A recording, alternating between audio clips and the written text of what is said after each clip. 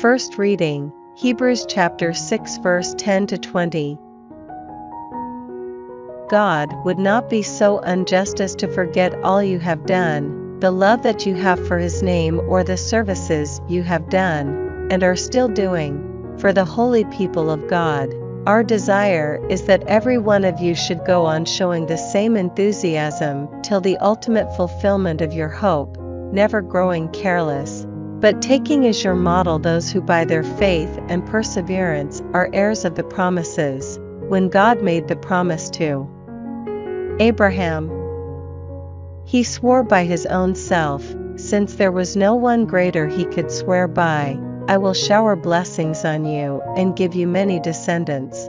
Because of that, Abraham persevered and received fulfillment of the promise. Human beings, of course, swear an oath by something greater than themselves, and between them, confirmation by an oath puts an end to all dispute.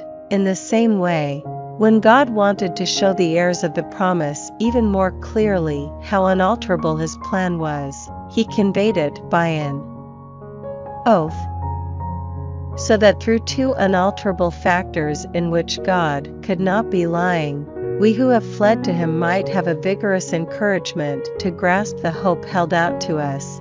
This is the anchor our souls have, reaching right through inside the curtain, where Jesus has entered as a forerunner on our behalf, having become a high priest forever, of the order of Melchizedek. Responsorial Psalm, Psalms chapter 111 verse 1 to 2, 4 to 5, 9 to 10.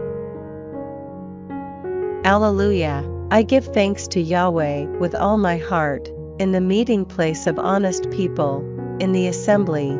Great are the deeds of Yahweh, to be pondered by all who delight in them. He gives us a memorial of His great deeds. Yahweh is mercy and tenderness. He gives food to those who fear Him. He keeps His covenant ever in mind. Deliverance He sends to His people. His covenant He imposes forever. Holy and awesome His name. The root of wisdom is fear of Yahweh. Those who attain it are wise. His praise will continue forever.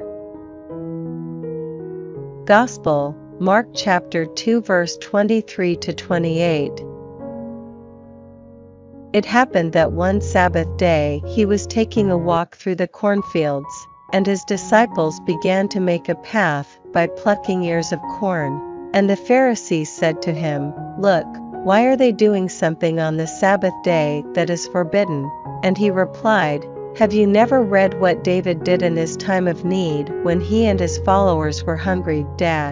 How he went into the house of God when Abiathar was high priest, and ate the loaves of the offering which only the priests are allowed to eat, and how He also gave some to the men with Him.